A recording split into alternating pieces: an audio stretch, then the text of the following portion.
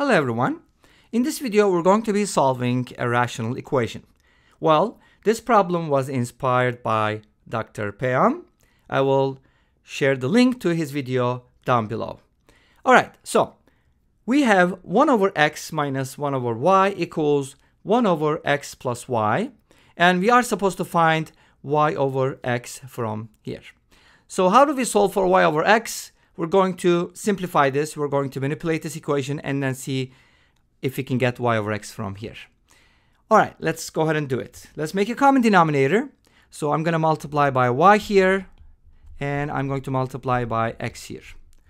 So now on the left-hand side, the common denominator seems to be y times x or x times y, and the numerator is going to be y minus x divided by xy, and on the right-hand side, I have what I have. Now, this is a good time to cross multiply. So we're going to go ahead and multiply these and those and set them equal. It might be beneficial to write the x plus y as y plus x so that you can see the pattern, because we do have a difference of two squares here. Remember, when you multiply y plus x by y minus x, you get y squared minus x squared. And that equals xy because we have 1 on the other numerator. So now I want to put everything on the same side, and I want to get y over x. So y squared is a good way to start it. Let's put xy on the left. Let's subtract it, but let's also write it in the middle like this. I want to keep the x squared and y squared at the end. Okay, like this. Great. Now from here, I'm supposed to solve for y over x, and that's an easy task to do. So what are we supposed to do here? Well, there's a couple ways to do it. I'm going to show you two methods here. Maybe you can compare and contrast. A lot of times it's good to know more than one solution method. So the first way I'm going to show you is setting the y over x equal to something. Since I'm solving for y over x, it makes sense if I set something like this. Let y over x equal u. And you know that u is a good variable. Y equals ux. Great. So I'm going to go ahead and substitute this into my equation, and always remember that my goal is to solve for u. Okay, great. So if you replace y with ux squared minus x times ux minus x squared equals 0. And here we get u squared x squared minus ux squared minus x squared equals 0. Now we can factor out x squared, and that gives us u squared minus u minus 1 equals 0. Now this problem is going to have a really nice flavor.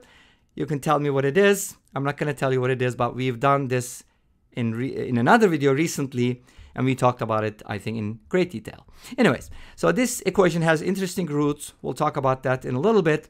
But notice that we have two options from here. Either x squared equals 0 or u squared minus u minus 1 equals 0. Now, what does this imply? If x squared equals 0, then x needs to be 0. Is that possible? Let's take a look. Look at the original problem. You see that x cannot equal 0. Maybe I should say that at the beginning, my bad. Y should not equal 0, and x plus y should not equal 0. Those are all not allowed. So that is not possible.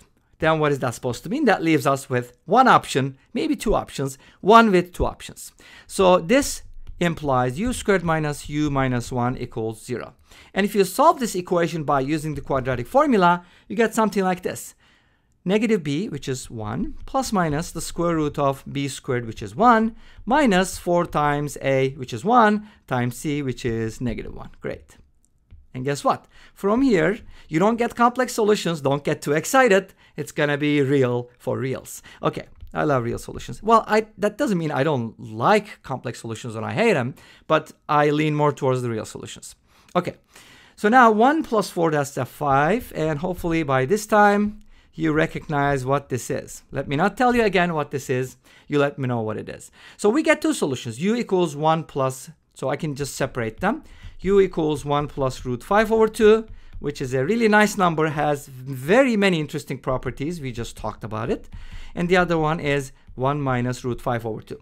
Obviously, this is a negative solution. The first one is a positive solution. So this equation has a positive and a negative solution, which is perfectly fine because that is fine. Okay, great. So this is the first method that I was going to talk about. And then I want to introduce the second method, obviously. And they're not very much different, but I think it's a really nice approach. So let me go ahead and copy what we have here. We have y squared. Let me rewrite that.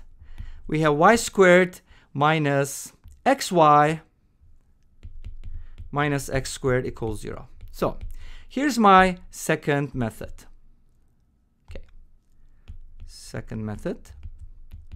My second method basically involves some algebraic manipulations. Since x and y cannot equal 0 here, I can just go ahead and divide both sides by x or y, but how about dividing both sides by x squared? Yes, let's do it. Now, you might be asking at this point, like, why is he dividing by x squared? You'll see in a little bit. If I divide 0 by that, it's going to become 0. Now, here, the reason why I divided that is if you separate these terms, you're going to get something super nice. Of course, this is going to be a 1, and you're going to get the following. X cancels out with one of these, and then we get y over x quantity squared minus y over x minus 1 equals 0. And yes, that's right. You got a quadratic equation in y over x. So from here, you can just directly solve for y over x. I mean, you can also substitute, like if you replace y over x with k or u, you pretty much use the same method, but I'm just going to write the solutions directly because we're looking for y over x and can be written as negative b, 1, plus minus the square root of b squared, 1, plus 4, as you know from before, divided by 2. So y over x can be written as 1 plus minus root 5 over 2. And this is the second method. Even though they're very similar, I just wanted to share with you the alternative for this equation. And this brings us to the end of this video. Well, thank you for watching. I hope you enjoyed it. Please let me know. Don't forget to comment, like, and subscribe. I'll see you tomorrow with another video. Until then, be safe, take care, and bye-bye.